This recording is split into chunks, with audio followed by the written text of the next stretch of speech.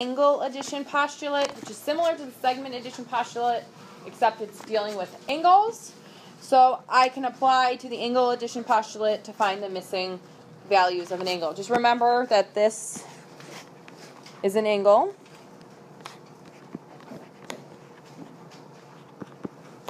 That's the vertex. And an angle is made up of two rays. So an angle is made up of two rays.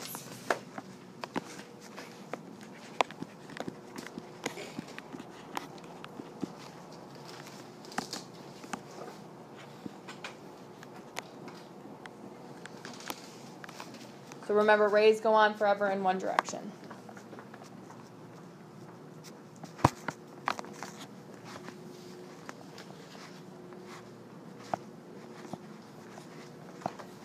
If you're ever confused by anything I've wrote on your homework assignments, we don't have much time in class, but come see me and I will help you. Just because you got it wrong doesn't mean I won't help you. Come and see me if you want to learn what you did wrong. I will help you out. All right, so name all of the angles with a vertex of B. Remember, angles are named with 3 capital letters, which are points.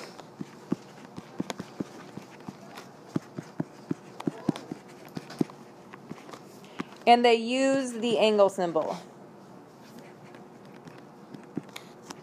in front, okay? So when you name an angle, that's how it happens. This stuff is not on your quiz tomorrow, just so you know, or Thursday, all right? So this stuff is not on your quiz on Thursday. So name all of the angles with vertex B. So Gabe, give me an angle with a vertex of B. GBA. The vertex always has to be the center. Abby, give me another one. ABD. Like I said, different colors in geometry might be helpful. Katie, give me another one. GBE. So angle GBE. Carmichael, give me another one. What's the last one up there? So we've gotten this one, and this one. Which angle have we missed?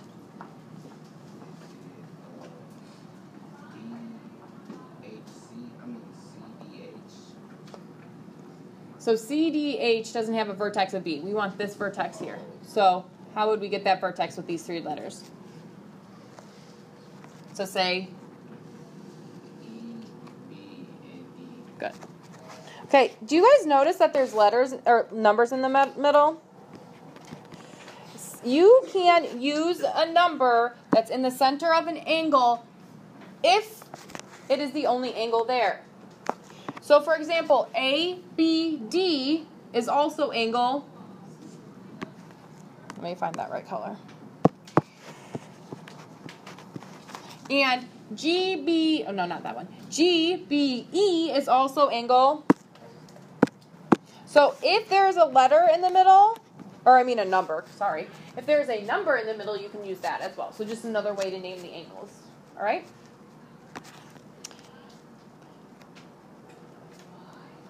Name the sides of angle 5. So this is angle 5. So what are the rays that make up angle 5? So the sides are 2 rays. So what are the 2 rays that make up angle 5? Can somebody give me a ray here that makes up angle 5? Helena, give me one. Ray GB. And you put the little arrow on top if you use that, or you can put ray GB down. And Hayden, give me another one that makes, what's the other side of angle 5? Ray BE. Ray BE. And that's not the only way you could name that one. That one could have been named as ray BF as well, right? So, same thing. What is another name for angle 6? Give me another name for angle 6. What is another name for angle 6 here? Ian, what's another name for angle 6?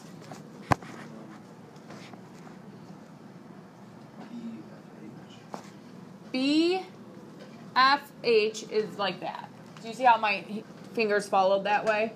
So you have to connect it. So we want angle 6, which is this. So you want your fingers to follow that angle. So what are the letters you can use? If this is angle 6.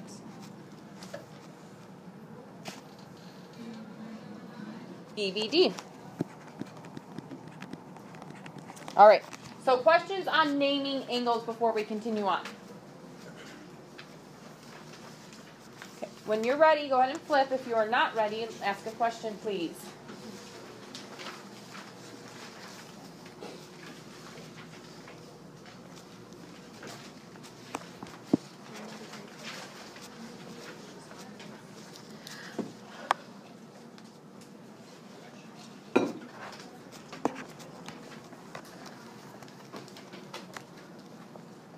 Okay, in the angle addition postulates, if P is in the interior, meaning between, in the middle of the angle, so inside the angle,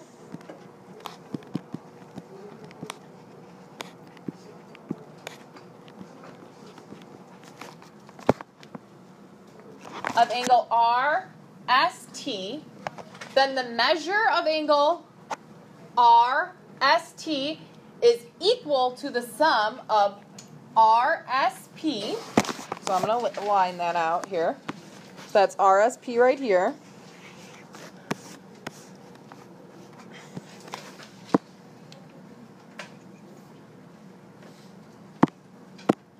And PST.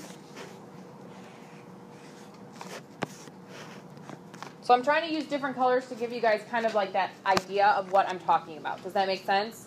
Is that making it more visual about what I'm talking about by using different colors? If you have different colors, it might be helpful for you to do the same. So RST is the whole angle, just so you guys are aware. So if we were to do that, I'm going to do it on the outside. RST is that whole entire angle there. So what this is saying is if you add this angle plus this angle, it should equal the whole entire angle, is what that's saying. It's basically saying if Helena has a piece of pie and Olivia has a piece of pie and you put them together, right, you can add that together and it's one big piece of pie.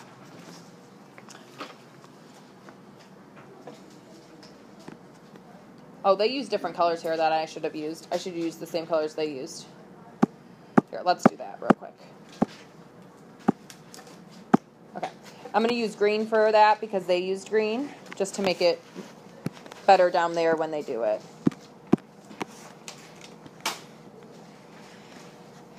Okay. So then that matches the actual colors they use. So angle RST, the measure of angle RST is equal to the measure of angle RSP plus the measure of angle PST. So because that is in the interior, that's allowed. Notice this M here. This means measure. And you use it whenever you are using an equation.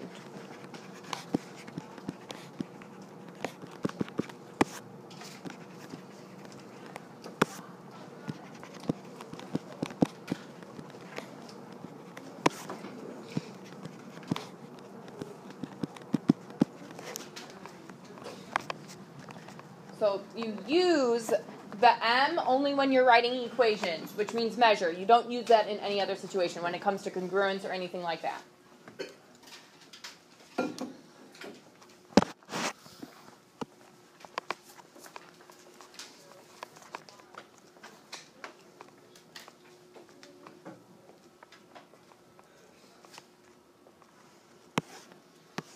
Okay, an angle bisector is a ray that divides an angle into two angles that are congruent. So again, that piece of pie situation, if Jill and Casey are sharing a piece of pie and they want to make it even, they would bisect it, meaning they'd have two equivalent pieces of pie, right? So this ray here, YW, is like the knife that cuts the pie. So if it is an angle, if it is a bisector, if you see the word bisector, it cuts it into two equivalent pieces.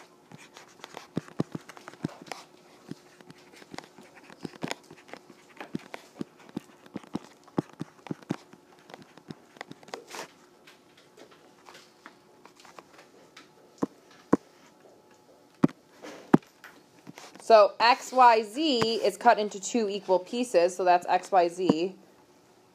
I'll use two different shades of grades. So angle XYW is congruent to the angle ZYW, meaning that those two are the same. So kind of like that problem that Lindsay asked about in the homework with the segment bisector, right? We talked about segment bisectors. A segment bisector bisects a segment into two equal pieces, and we can set those equal. An angle bisector cuts an angle into two equivalent pieces, and you can set those equal. All right? So addition postulate says you add them together to get the total. So you do this plus this equals that. In a bisector situation, you say, oh, those are congruent pieces, so I can set them equal. So knowing those situations is really helpful when you get to problems that you have to do. All right? So go ahead and get that copied down.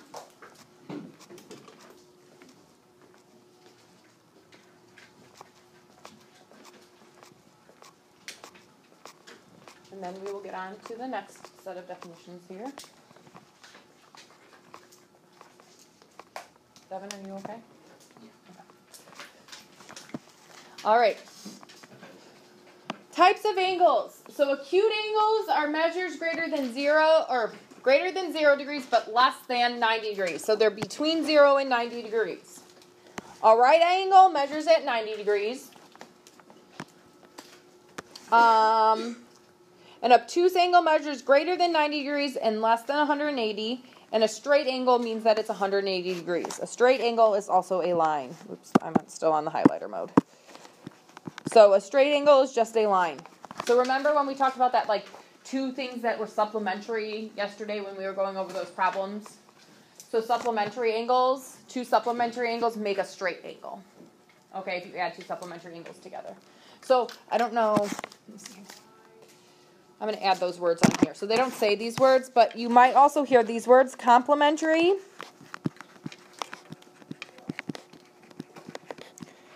is an angle that is 90 degrees. So, sorry, angles that add to 90 degrees.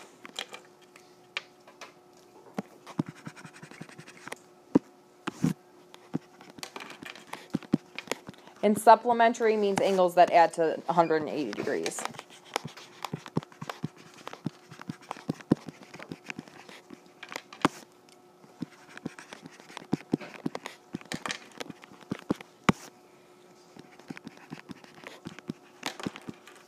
So just a few words that you might see when we talk about angles.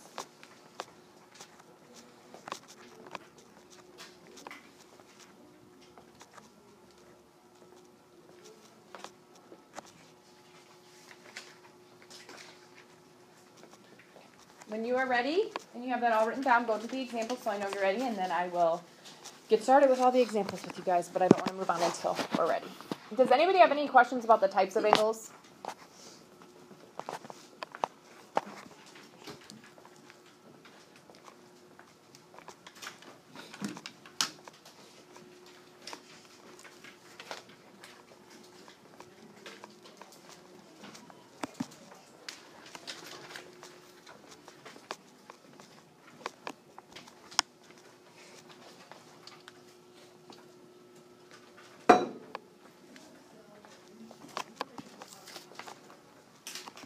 All right.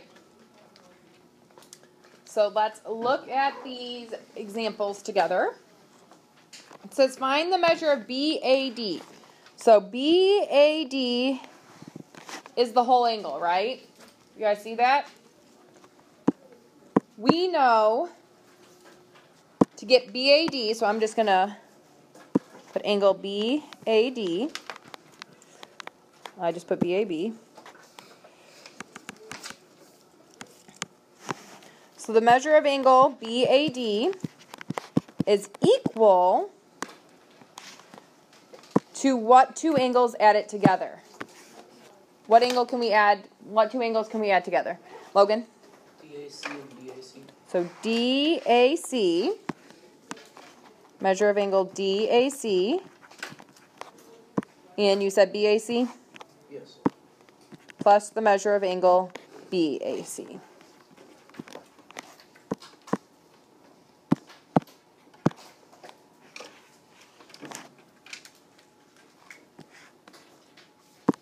So that means that the measure of angle BAD equals 24 plus 31.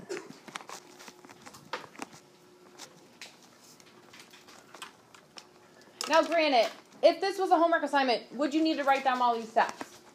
No, but these are notes for you to reference back to when you guys are completely lost and have no clue what you're doing, all right? So that's why there's so much writing going on here. So the measure of angle BAD, I keep on doing B there, equals 55. And then you put the little degree symbol there because it's an angle measure. That's the unit.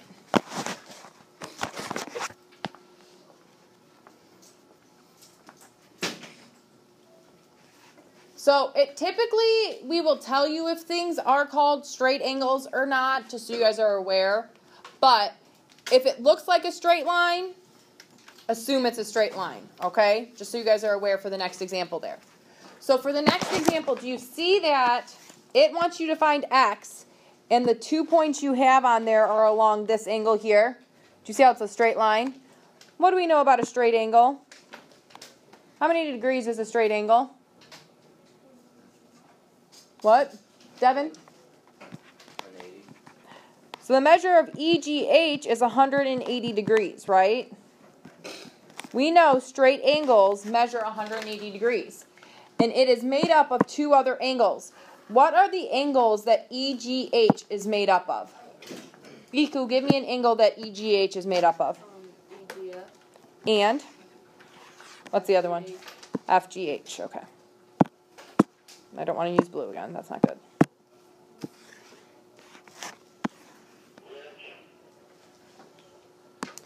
So the measure of angle EGH equals the measure of angle EGF plus the measure of angle FGH.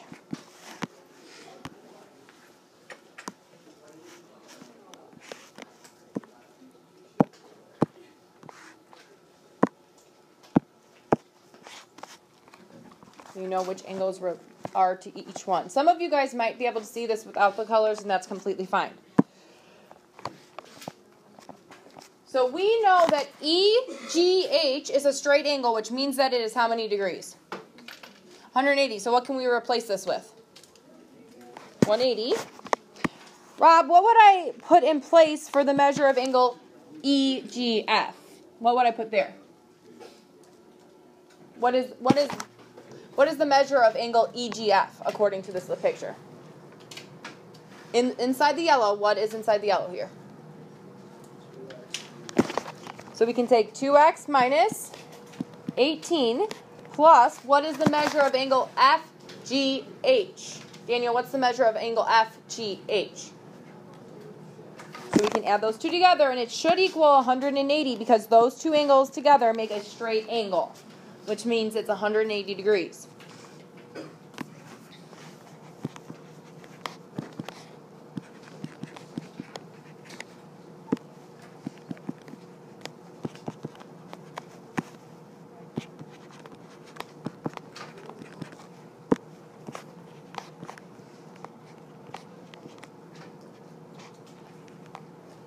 Is it 33? Did I do that wrong?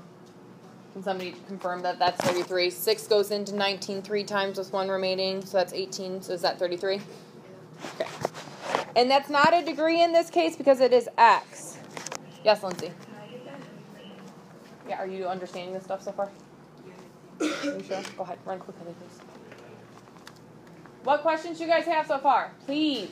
This is new to you. This is different.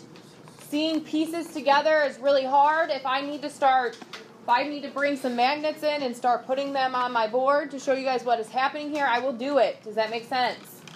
It's okay if you are confused. I wish I had like strips of magnets right now to help you guys out. Is anybody confused and need help? Are we doing okay? Please do not be quiet. I would like you guys to talk to me and help me know what you need. Okay, given that the measure of angle PQR is 102 degrees, so PQR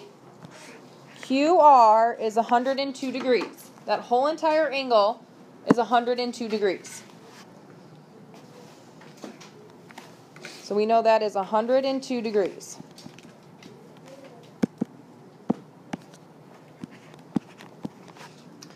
Find the measure of angle SQR and the measure of angle PQS. So SQR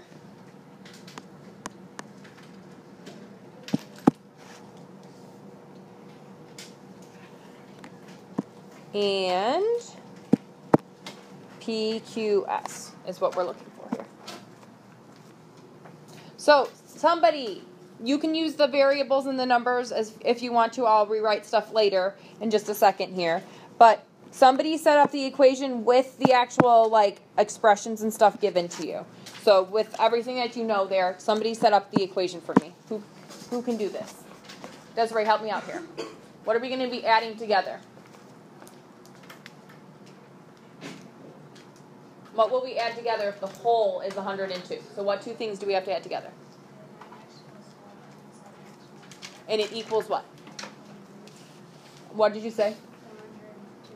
Perfect. 7x minus 5 plus 9x plus 11 equals 102 degrees. So I'm going to highlight those in the different colors I use just so you can see where those came from. So those two, so the two colors make up the whole, right? You guys see that? Two pieces make the whole. Morgan, are you doing okay? Okay. So 7x and 9x is 16x plus 6 equals 102.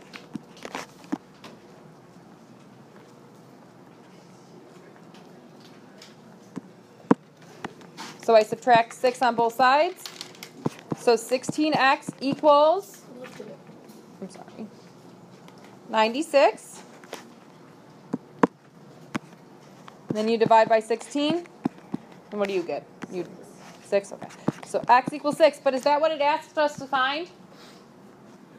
It asked us to find SQR and PQS. So we now have to plug 6 back in. So the measure of angle SQR equals 9x plus 11. So we know that x is 6, so we plug in 6.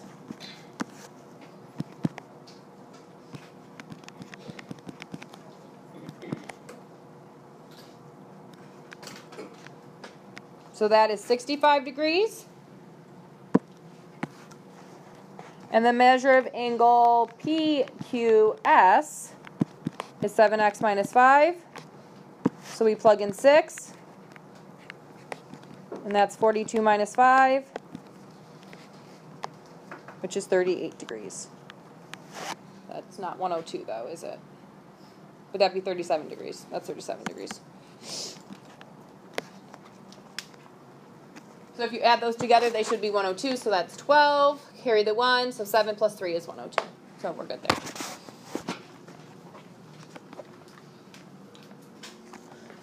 Austin. Right? Okay.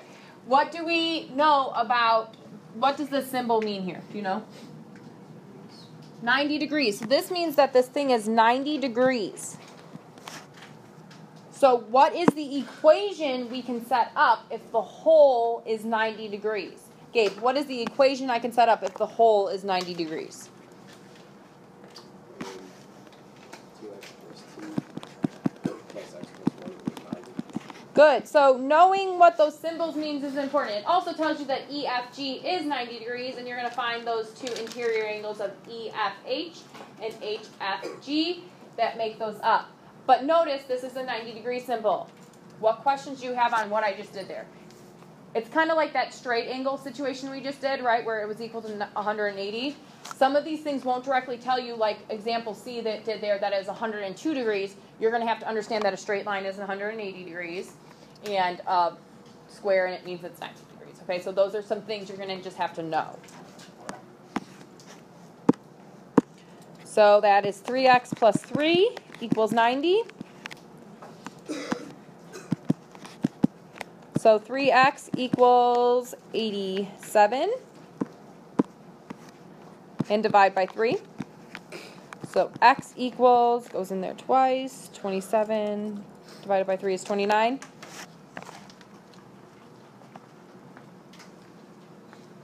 So all I have to do to find the measure of angle EFG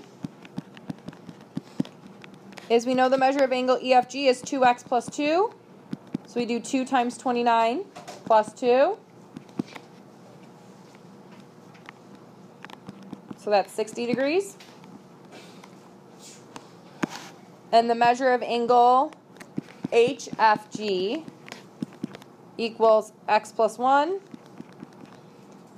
So that's 29 plus 1, which is 30 degrees. All right, what questions do you guys have on those ones? Go ahead and flip to the back page then.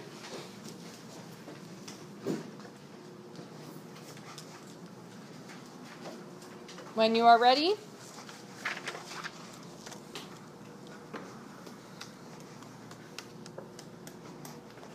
Katie. The first one you did, the measure of angle EFG, that should be EFH. Thank you. So EFG, this right here should say EFH, right? So go back and fix that. Make sure it says EFH. Thank you.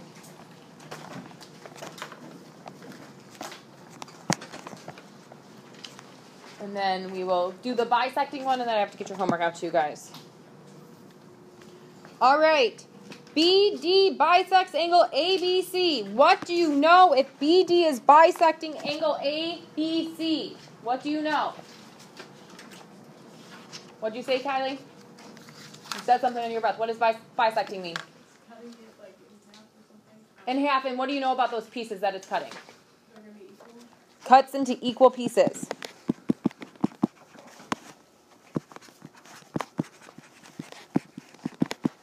So we need to find the measure of angle ABD, CBD, and the whole entire angle.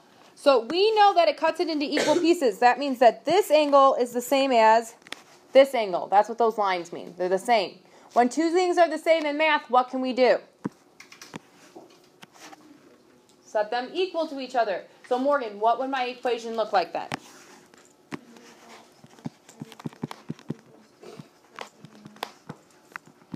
Perfect. So knowing what these words mean is very important.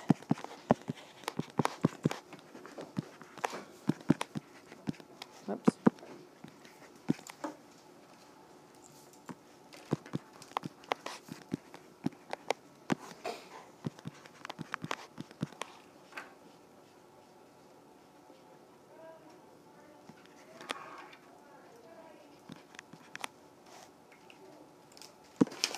Divide by -6. I get x is -8. Did anybody else get x to be -8? Okay. So the measure of angle ABD is -4x plus 33. That's -4 times -8 plus 33. 32 plus 33 is 65 degrees. The measure of angle DBC equals 2x plus 81. So I do 2 times -8 plus 81. So that's -16 plus 81.